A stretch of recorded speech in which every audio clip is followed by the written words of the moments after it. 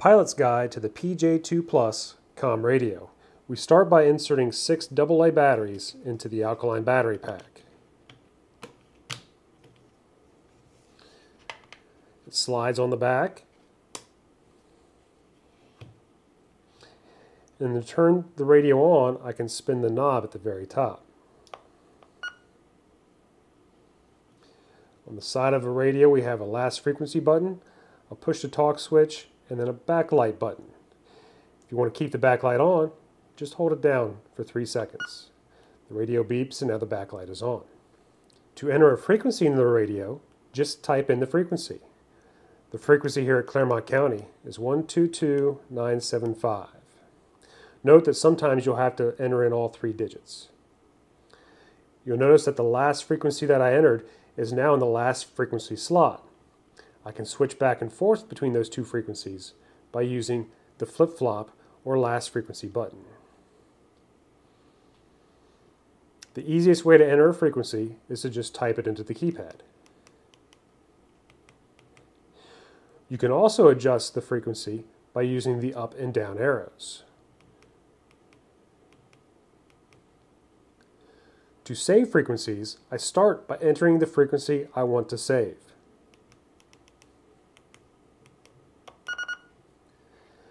I can now hit the memory button, and that brings up the memory mode. I can save up to 20 different channels in the memory slots here, and I can use the up and down arrows to choose the slot I wish to save on. I have the O slot selected, and I can hit the memory button again, and that saves my frequency in the memory. I can do that to all the frequencies I want to save.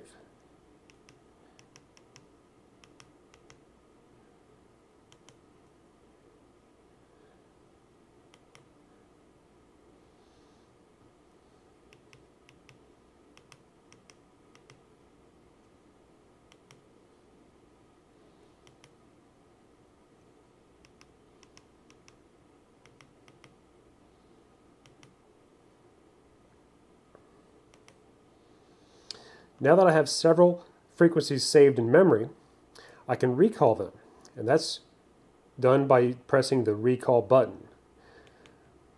Hitting the recall button goes into recall mode, and now I can go up and down to the frequencies that I have saved.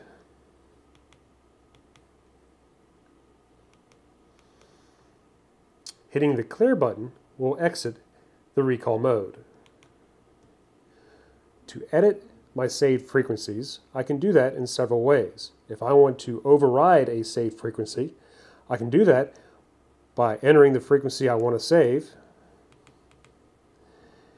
enter the memory mode, and then select the frequency I would like to override. Hit memory again, and now my new frequency will be saved in that slot.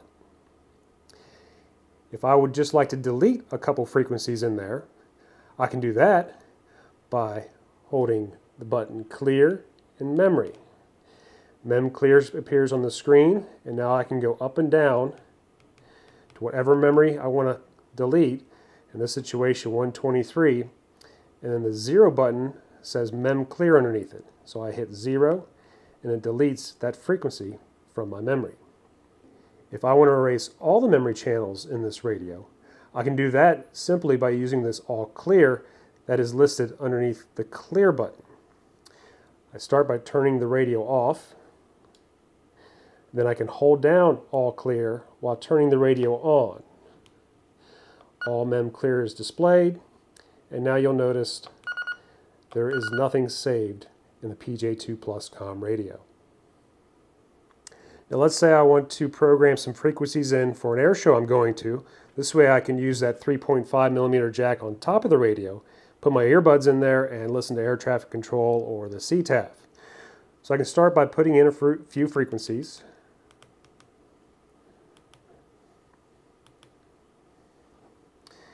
And store these into memory.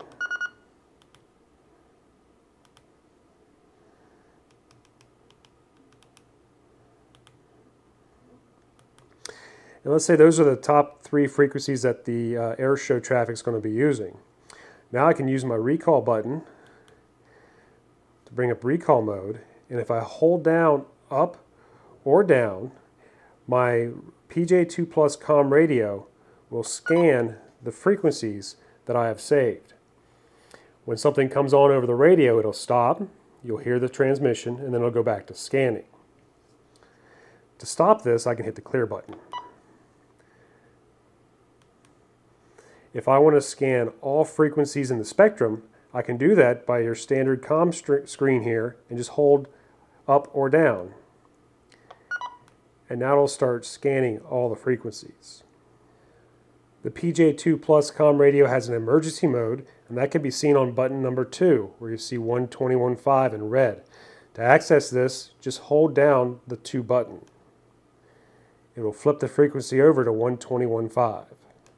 This radio does have key locks, so if you want to put this in a pocket and are worried about accidentally typing on the buttons, you can use the key lock button, and that's accessed by holding down clear and then down. And now the key lock is on, and it won't let me change any of the buttons. The screen says key L to tell you that the key lock is on. To turn it off, I just do the opposite. Clear, down. There's also a beep underneath the up key. Same thing, hold down clear, and now the beep is off.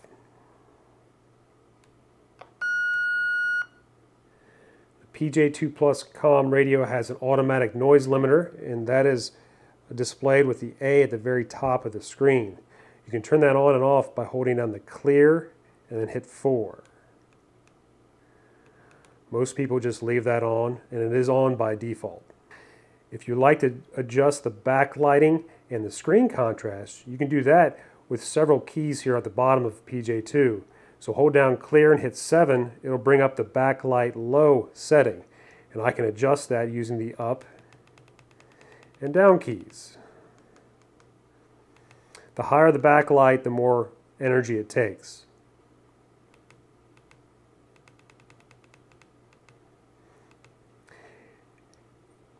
Hitting clear will exit this screen.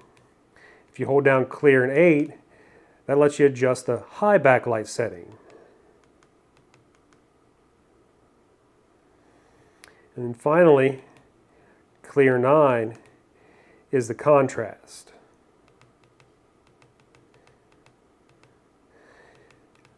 This is also where you'll find night mode. So you have a reverse and a normal.